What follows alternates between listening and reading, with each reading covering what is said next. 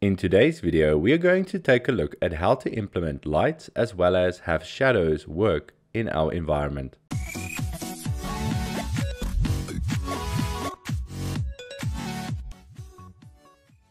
Hey, how's it going guys? My name is Daniel, aka HashLips, and welcome back to my channel.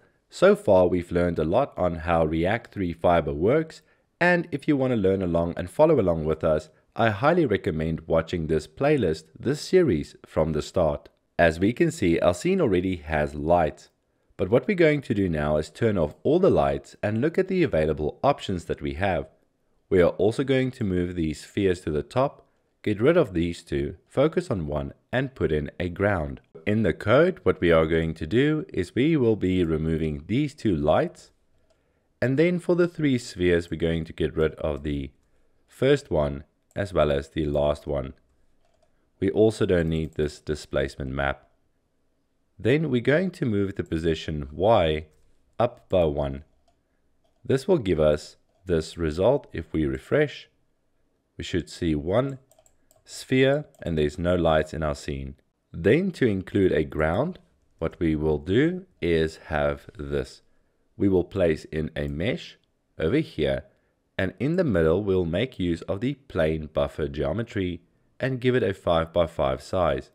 We will also include a material, making it green, and for the rotation X, we will rotate this to be on the right side, so our ground is horizontal. So this will be our starting setup. We have the sphere floating in mid-air as well as a ground that is technically green, but we cannot see anything yet because there are no lights in the scene. If we take a look at Three.js's documentation on lights, we will see that there's many options available for us to use. In this video, we will cover the most common ones and what makes sense for our metaverse. But feel free to explore all the options available and maybe something fits your use case better. Let's take a look at the first one, which is the ambient light. Think of an ambient light as the light that fills up the room.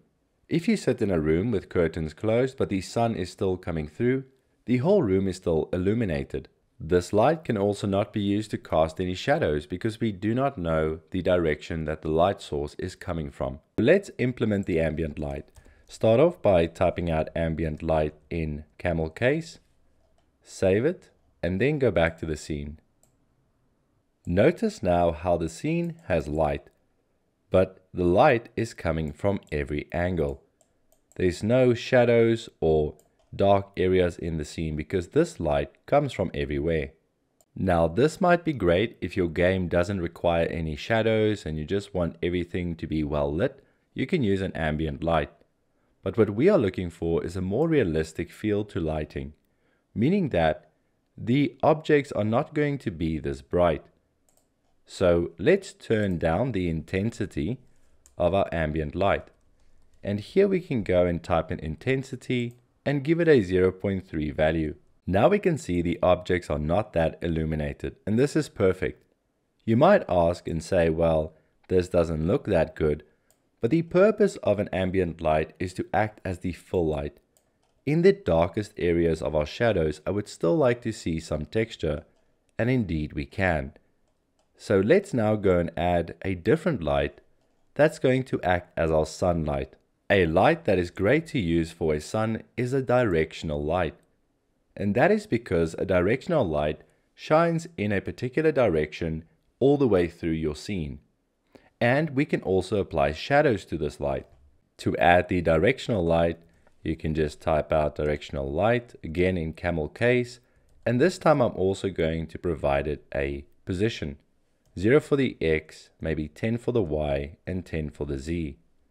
This will just offset it to be a bit higher and shine from an angle. Looking at our scene, we can see that the ground floor is now illuminated again. And so is the sphere, but only from an angle.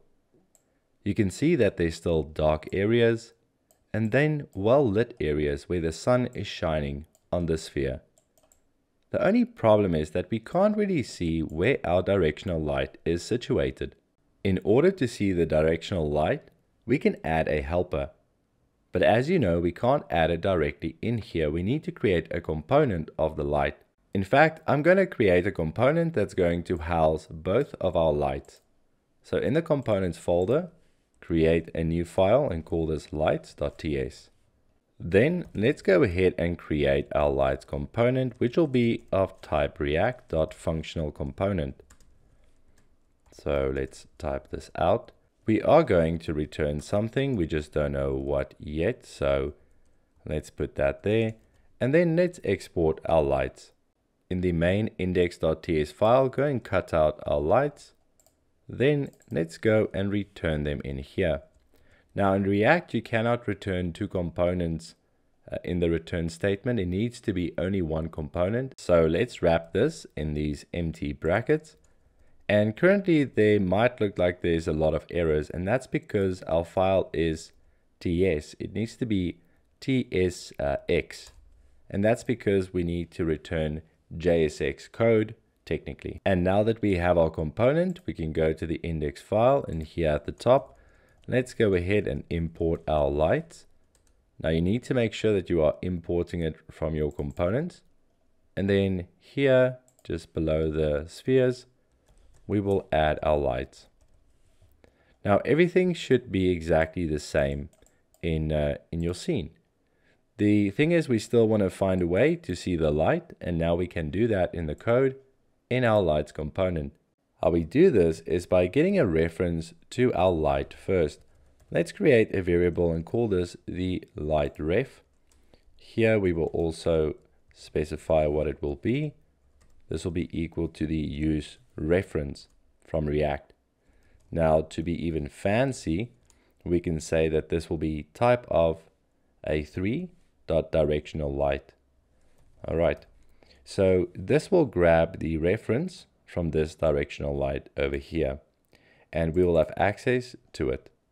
Now we can use the use helper from Dre. Type out use helper, and if you've installed Dre before, it should pick it up. Otherwise, just remember to import this. And the helper takes in a few things. First, we're going to give it our reference. Then we specify what type of helper we want. We would like the directional light helper. We're going to pass in some parameters and also make the color red. Now that we have this, go back to the scene and we should see the directional light over here. We could probably make it a bit smaller, but this indeed gives us a sense of where our directional light is positioned. And now we can see that the light is coming from the right hand side down towards this target. By the way, the target is also a property you can set on a light to make it shine in a different direction. But for us, this is perfect, shining from the top down. Now that we have this in place, let's add some shadows. To make shadows work, you need to do a few things.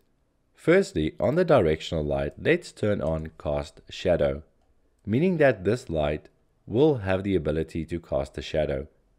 In the index file, on the canvas itself, we need to enable shadows as well. And then for the mesh plane, our ground, we need to add receive shadows. And for the spheres, so remember, for our sphere, we need to set this to cast a shadow. Now that we have this, we know which items are going to cast shadows and which ones will receive shadows. If we go back to our scene, we should see our sphere casting a shadow on the ground.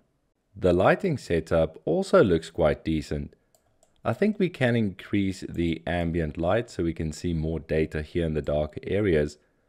But for a sun shining down on an object, this looks quite good. At the end of the day, when it comes to shadows, you can see it looks a bit pixelated, and we can increase the map of the shadows to make it better looking. But I want to show you something when we move the object around. For this example, I will increase the plane size to maybe be 1000 by 1000. It's going to be a huge plane for the ground. And then for the sphere mesh, I would like to move it around.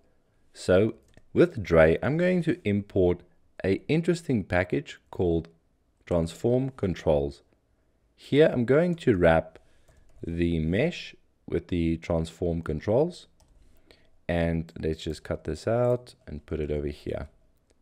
Now if we go back to our scene, we can see that we've got some transforms to move this mesh around. However, if I move it, the orbit controls moves along with me. So I'm just going to briefly, in the main scene, go and switch off orbit controls. Then go back, and now I'm going to move my mesh. What you notice is that the shadow disappears, and it's almost like it has a bounding box to the point where it disappears at certain areas. This is because the directional light has a box that it renders the shadow in. So we can add these parameters over here to increase the box's size as well as the map. The map has to do with the quality of the shadow. But if we add these settings, and just for time being, we're going to remove the orbit controls, and we're going to set the camera's position so that we have a static camera viewing top down. Add the camera's position, and we're just going to increase the Y value to 10. Save and go back to your scene. We can now see the sphere, and if we go and move it to the far edges, you can see that the shadow is still there. And that is because we increased the area. Now you can also play around with the quality, but keep in mind when we do a game, we're most probably going to put the position of this light and anchor it maybe to the character's position. And that is because we want the light to follow us around and cast shadows around the character. Great, so let's go ahead and do some cleanup. I'm going to put my orbit controls back, and I don't need the camera's position to be changed. I'm going to take off this transform control from the sphere and remove it here too.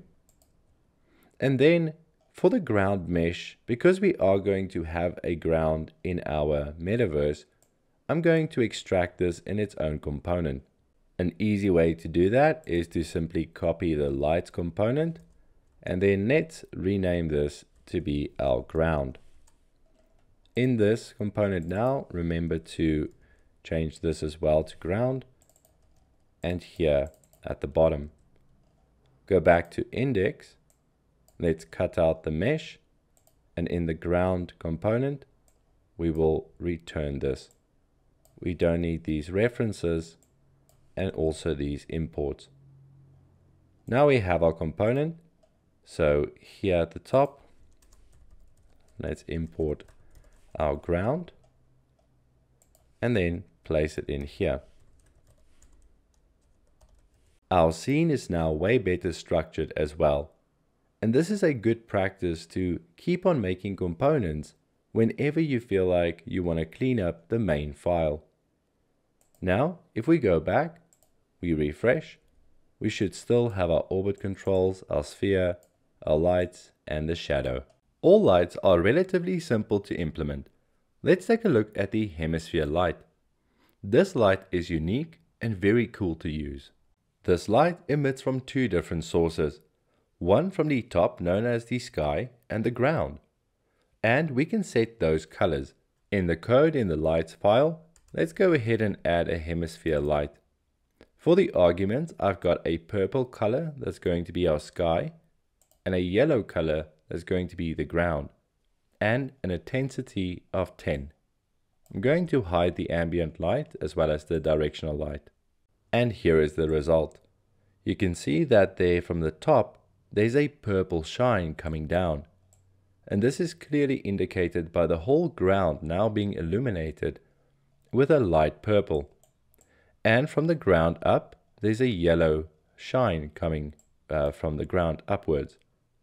And this is to add some realism to a scene. In our example, we can go ahead and unhide the ambient light as well as the directional light. Then let's go ahead and choose a blue color for the sky. I'm going to copy this value and bring it back and replace the sky's color value. Then for the ground, I'm going to choose a green, copy this, and replace the ground value. I am going to turn down the intensity to 0.4. Maybe we can even make it 0.7 and turn down the ambient light to 0.2. When we look at the example now, if we refresh, this is our scene. And as you can see, there is some light bouncing from the ground onto the sphere. It's very faint, but in real life, color bounces off objects, and in this case, off the ground. And from the top down, there's a light blue color shining on the sphere. It is very difficult to see, but your eyes will pick that up and make this feel more realistic. I am very happy with our lighting so far, and this is the lighting that we will use for our metaverse. However, there are some other lights that you can play around with, and those are the point light and the spotlight.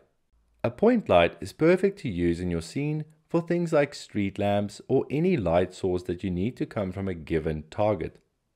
And a spotlight is exactly what it says. It acts like a theater stage spotlight, great for theater or maybe car lights. However you decide to implement your lighting, I hope you have fun, and I do hope that you had fun with me learning more about lights in this video. Please go and check out all the other videos of this series. And if you did enjoy the content, give that like button some love and subscribe, and leave a comment below if you would like me to cover something else as well. Till next time, see you in the next video. Cheers for now.